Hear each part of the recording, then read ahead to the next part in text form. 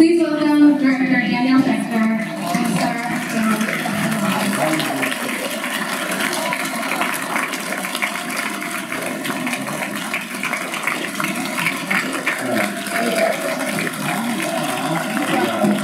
Thank you.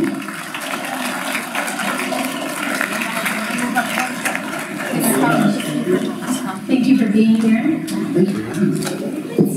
Beautiful. So I want to start by asking you a little bit about the casting. I think what's so amazing about the film, partially, is you really feel like you're watching a family. There's a real great... Part of our family, sorry. So I guess the question is to both of you, as the family rolls behind you.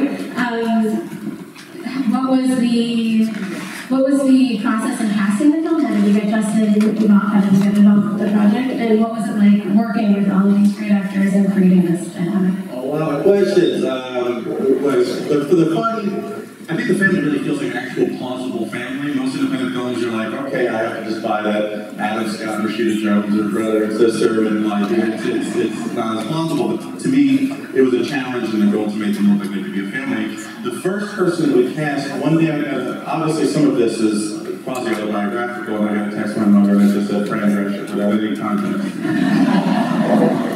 Okay, but then I realized that she was suggesting Fran, and I thought, well, that's kind of cool. I like seeing actors do something I haven't seen them do before. My mom's kind of the same age, grew up in Queens, same kind of attitude, not the famous voice or anything. And she's the first person who signed on who I would think deserves a lot of credit, because the movies become very real when one person says yes, suddenly it seems reasonable. And then I felt like we had somebody to go to Justin with, and Justin and I had a mutual friend named Doug Benson who has a really wonderful podcast called Doug Loves Movies, and I know Justin had been on it, and I kind of was like sheepishly like, hey, would you consider passing along? And he did, and Justin was really amazing about responding quickly and taking it there. Doug was somebody I really got knowing for a little while. I was really respected, and he also had a show called Getting Done with Time. Right? Yeah. For the four people who got that, you would really enjoy it. It was a really fun show, and I trusted him, and so I was eager to read it, and a lot of things ran true with certain things that I dealt with, or things that I was intrigued by in life, and I come from a family of teachers, and I'm very close to my grandmother, and struggled with the idea of death, and so it's going to be a fun romp to participate in, yeah. It's interesting that you have these two worlds, the school and then the home, and in some ways, I think the safe space is both of these places. His home life and his family, as complicated as it is his safe space where he can be himself, and he's being very much challenged in the school environment. Why did you decide to sort of have those two worlds be the focuses of the film? Yeah, that's a great question. It's one I always love to spell out to people, but my family, for me, I'm lucky that they are a safe space, meaning I could behave terribly, make mistakes, and they seem to, they're not going to get rid of me, in the same way that, yeah. But in the world, people may say they don't know you as a full person, or they're not bound to you by blood, and therefore they're more willing to easily dismiss you and kick you out of their lives. So that was one of the reasons for the title, I guess, at the time. And then with the writing process, the shooting, the editing, it was always trying to tie the two together. And sometimes even later, when you see that kid with that toy, he wants that second video game so badly, and the parents eventually just give him what he wants, that is totally connected to a child who will hold a phone on the teacher because they just have no sense of who could or should have the authority in that room. That's a very blurred line for them at that point because they've been raised that way. So that was always the fun, either consciously or unconsciously, trying to understand why my brain was telling me these two movies are meant to be together. Just go with that instinct. You talked about blurred lines, and I think that's such a theme throughout the film. I think your character is somebody who's very confident in a lot of ways in the things that he's done and feels very correct in his behavior, but at the same time is learning how to listen and is realizing that he might not know as much as he thinks he does. And I think the scene, for example, with Fran, when you're asking her for money, and she says, I have a life going on here too. Can you talk a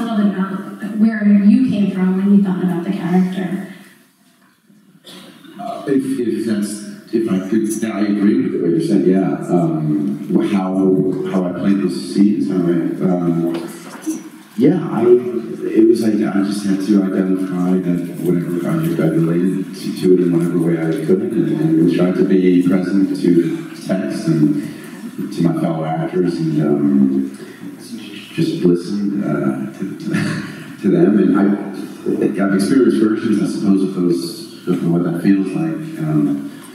But Fran Drescher is not my mother, and unfortunately, it's what my mother. Yeah, but Fran is a very warm, compassionate. It was not only the idea of her that I had in my head. I think before we started was very different. It was I'd only seen her, on the Nanny and Spinal Tap, and playing certain characters that were not necessarily warm or maternal, and I was so. It was such a nice relief almost to experience that from her. She's a very warm, compassionate person, and so I felt a real connection to her. And funny, naturally really funny. So we hit it off right away. So those were pretty easy scenes to do. I'd love to open it to questions from the audience, and I'll repeat them. Thank you.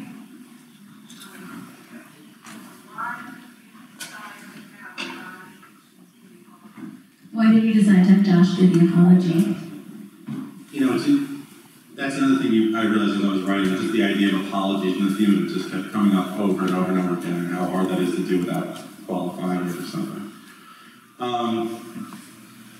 There's a woman who says to him earlier on, you don't have to mean the apology. You could just say it. Maybe that would mean something to her. So you could argue it's ambiguous, that if he even means it when he says it, and maybe he went into that meeting intending to apologize inauthentically.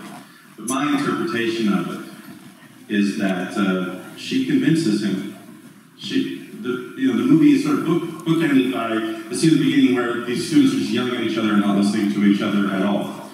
And at the end of the movie, it's like Twitter, obviously, or something like that. And then the end is a really beautiful conversation with somebody who expresses their pain and makes it a genuinely teachable moment. And without attacking him and his character, she just tries to say, this is how I felt, whether you think that's valid or not. That's how I felt. And I'm enormously proud of that scene and Justice's performance in it, because I think when I watch it or when I edited it, and there were so many ways you can re-edit that scene, she legitimately convinces him and makes him see something that his ego wouldn't allow him to see earlier, and maybe the grandmother lets his armor down a little bit, and I just thought that he would do it in that moment. And I still go back and forth about the opening scene and whether he did was unforgivable or uncool or whatever. I have different feelings about the movie every day, and sometimes Q&A's change my mind, but I think my final opinion now is that I didn't do what he did, but I could have. Just not being aware of what I felt for that young woman, and I think things like Me Too, just the last 3 years, and me going to therapy a little bit, have just helped me see other people's feelings a little bit better. So, I don't know if that was the answer to your question. Also, when we shot at the reverse angle on it, I had my fingers crossed behind my back. We didn't see that. And he felt it was wrong to leave the fingers in or not, and we felt that it was let the audience decide. Thank you.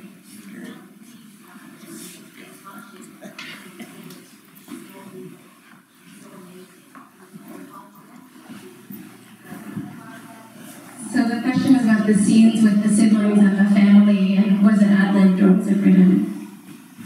I have a terrible memory. Some of those scenes were quite improvised, right? As I recall. Yeah, when you hire actors who are just super duper funny, like him and Kate, they just were like brother and sister right away. And you guys were just on fire, messing with each other and playing with each other, even between takes. When I'm like, all right, shut up and pay attention. But like, it was awesome, and you used that. I have no ego. If it's better than what I wrote, that's great. And if it's something that's making the tone change, I'm like, Justin, can we go back? Read the sides today. Just that's not true. It was a good place to improvise from, and this is going to sound like, can we say BS? Are we going to say BS? No, sorry. Can we say bull roar? Are we like, baloney? It's going to sound like baloney because you just paid me a kind of a roundabout compliment, but yeah, the script was so good that it's a good place to improvise from. When you know that you have something to fall back on, you can go and find maybe more organic ways to say the same thing. But a lot of this stuff, especially the stone stuff, when we're smoking weed, and it kind of itself to a more fluid, let's just see what happens sort of thing. And we all, Mike, who played my brother, Mike and I have known each other for years, and again, Kate Berlant and I just hit it off right away, so we were really comfortable with each other. Sometimes you get an actor, which you have to respect, who just isn't comfortable doing that and wants to stick to the script, but we were fortunate in that everybody we were playing with, they were all pretty comfortable with throwing off tests. It's nice. A healthy mix is probably the fair answer to your question. In the back.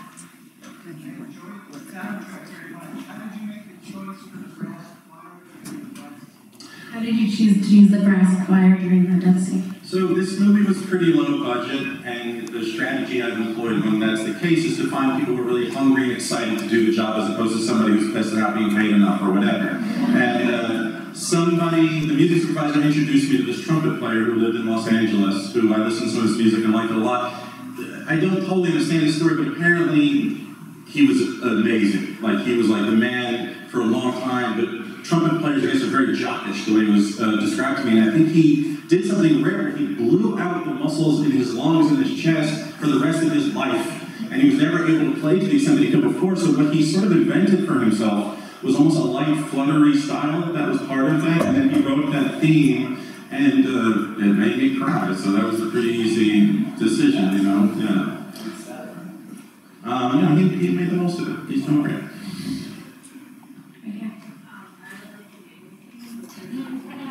What are your favorite places? Well, it's a good example of a scene that was definitely not improvised, because Justin is so not Jewish. I'm sorry to disappoint all of you, but he is the least Jewish person in this room. We're really more relieved, some of you. Maybe don't want me in the tribe. But he insisted that I ask for this very specific bagel order. That to me sounded somewhat repulsive.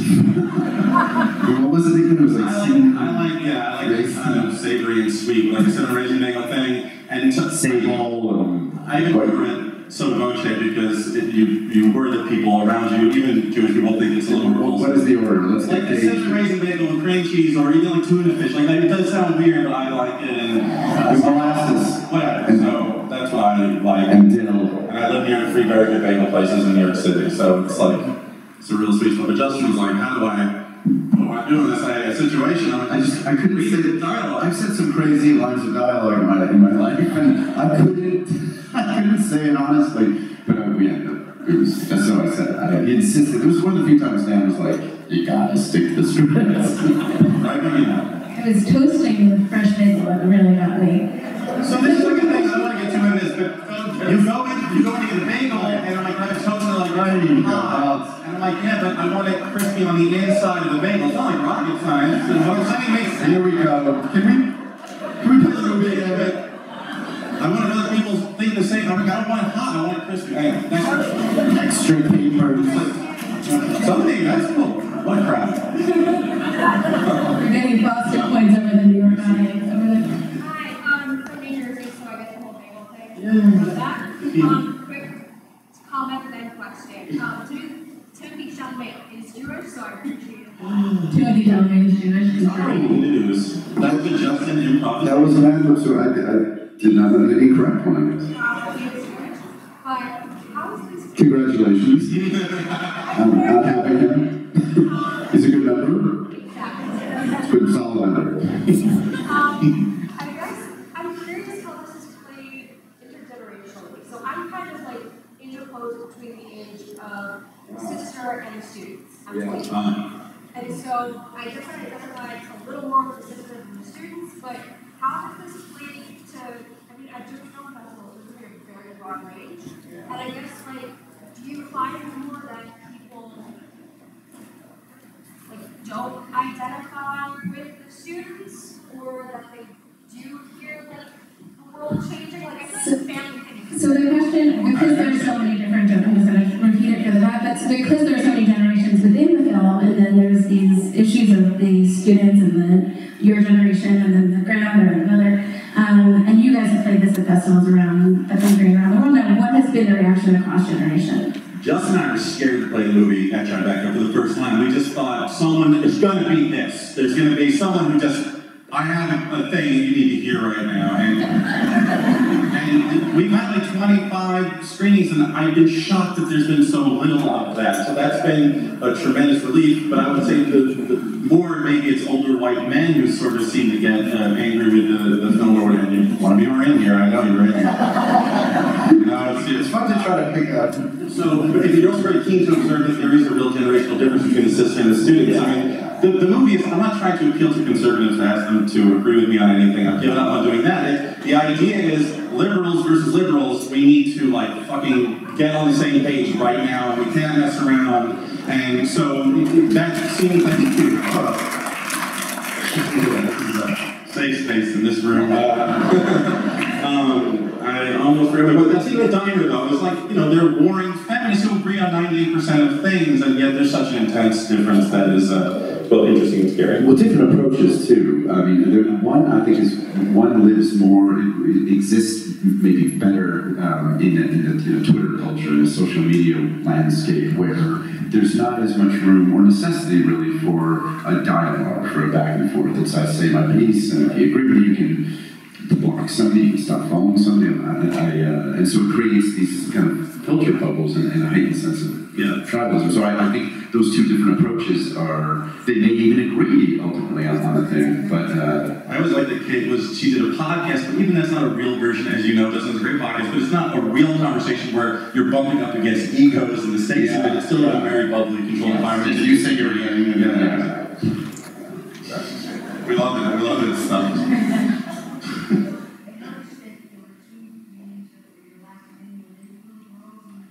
Thank you for this question. Those are my two nieces in the movie in real life, and thank you. That's the reaction that you want to get. And it's funny, the picture that's in the catalog that made you all come here, I intentionally chosen, which is Justin looking terrified in the diner with my niece, because now she's everywhere. And she's so excited to be like in Rome and all these other places with the movie. And like, yeah, well, I don't care if I could have found actors 10% better, you know, like they were. That makes the movie all the more, obviously, personal and special to me. Thank you for that. We have time for 2 more questions. 2 very quick ones. We have time for 3 more questions.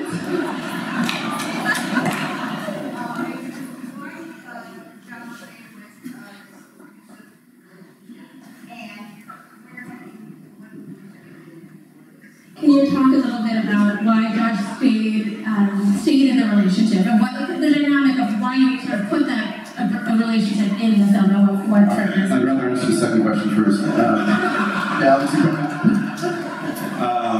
I'll answer your first question first. This is Justin's friend. Justin's been in, he was in Dodgeball, which is really the first one. The character serves several purposes. One, she was not American, so therefore seeing this whole phenomenon with kind of a different perspective, where she just, even the actress herself still doesn't seem to understand the crux of the drama of this film, which is always kind of funny to me. So there's that, but also, it's not explicit or anything, or maybe it's even unnoticed, but I think that character likely had experienced some trauma in their life and had a very different reaction to a sexual assault or some negative experience, and their sex life was impacted by that, and I don't know, personally I think that character was an amalgam of sort of, not necessarily women that I've dated, but sort of women that maybe I didn't know that long, but had like this lasting impact on my life, and I find that character very endearing, and things. Do you have a real question? No, you would say you would describe it as being abusive. Because she hits him. It's interesting. I mean, obviously there's older. Whoa! She has a daughter for you. She doesn't hit as hard. No,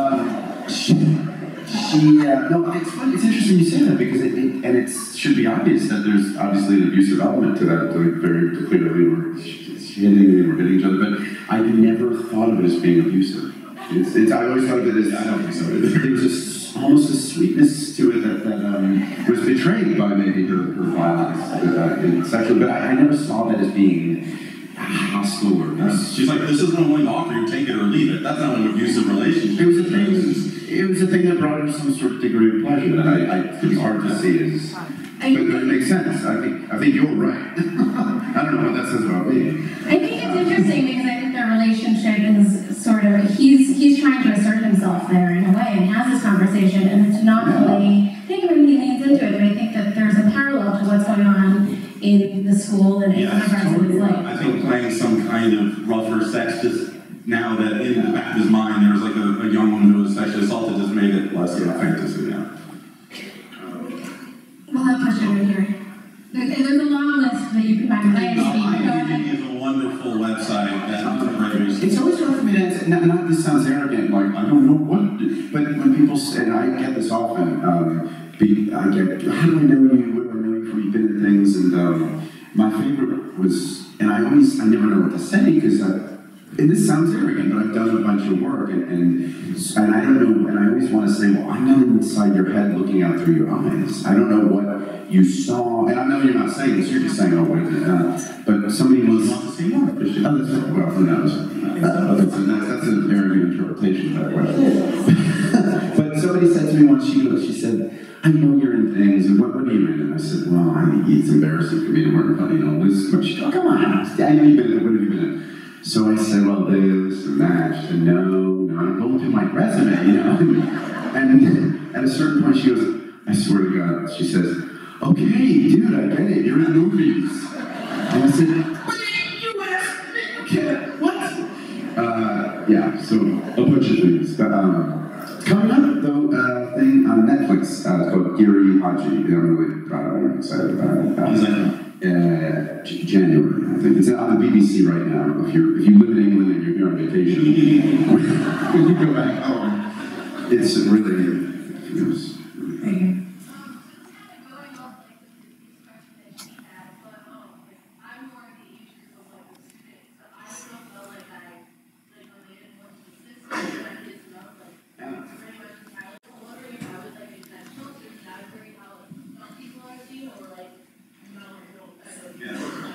So the question you hate us is the question of the friend is from someone who's closer to the age group of the students, but sympathized more with the sister and asked if that was intentional for you. Yeah, well, so I taught at several colleges, and the first place I taught, I think, was the most extreme possible version. It was a state school in New York that was diverse in every way, and at the height of everything, Trump running and Black Lives Matter and LGBTQ exploding. It was such an exciting place, but it was also not even walking on eggshells, walking on a landmarks place. And I still sort of have almost like PTSD. It was just so intense every day. I know it sounds like a joke, but it was intense. I had a transgender student who committed suicide. There was just a lot of a student who was triggered in some other writing.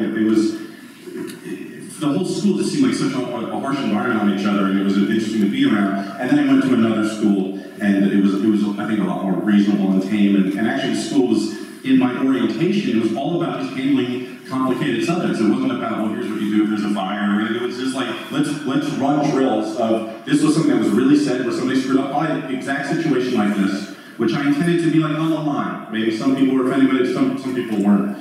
But however, I used to like, oh man, was I too hard on the kids? Because, it's like a breakup. You forget the bad stuff, you remember the nice things, or whatever. And then I sort of, some situations reminded me of things that this movie's not a satire. It just isn't. I've seen this behavior in my own eyes, and it feels emotionally true to me. I certainly didn't balance the movie with my favorite students. But even in that diner, I think what they're doing is they're protecting their friend who was traumatized, and they have her back, and they don't care about him, and they don't word it perfectly. But I remember when the actress came in, who has the curly hair, and she's really funny on the scene, it was like, a lot of women came in sort of doing this and getting in his face. I'm like, no, you get no pleasure. This is not as scary. He's like a teacher outside of school, but you have to be a wall between your friend and him because it is that upsetting to her. And I love the woman's performance. Again, this young girl who gives this monologue to him. I don't think we could have made her seem more reasonable. I'm still very touched by it over and over again, but you always wonder if you unconsciously stack it down so people like your side of things. But no, I wanted it to be equal opportunity. That was the goal, and that's not always easy to achieve. And it was the cheat of hiring somebody who's charming and likable to play this guy, because even if he doesn't like all moments, you're still somewhat invested in him, and that is the the movie Hack I did with young Justin Longboard here. One last thing I want to say, just because we're going to wrap it up, is so we had to change the title from Safe Spaces to After Class, which is like this hideous thing our distributor made us do, because movies that start with A make more money because people on VOD look through alphabetical order, which is kind of interesting. But I suggested our farts are not in this movie. So anyway, if you happen to enjoy this or know anyone who would, I don't never stop by thinking about their titles like, my grandmother's dying. It is not available on iTunes right now for pre-order, which I guess helps us, and it's going to be out December 6th, and I think in Boston and 9 other cities, and available to be downloaded, and that sure would be lovely, and if not, we appreciate your money tonight. And screening 2 more times at the festival, so tell your friends. So nice. Everybody just stuck around. Yeah. Thank you both for being here. Thank you all.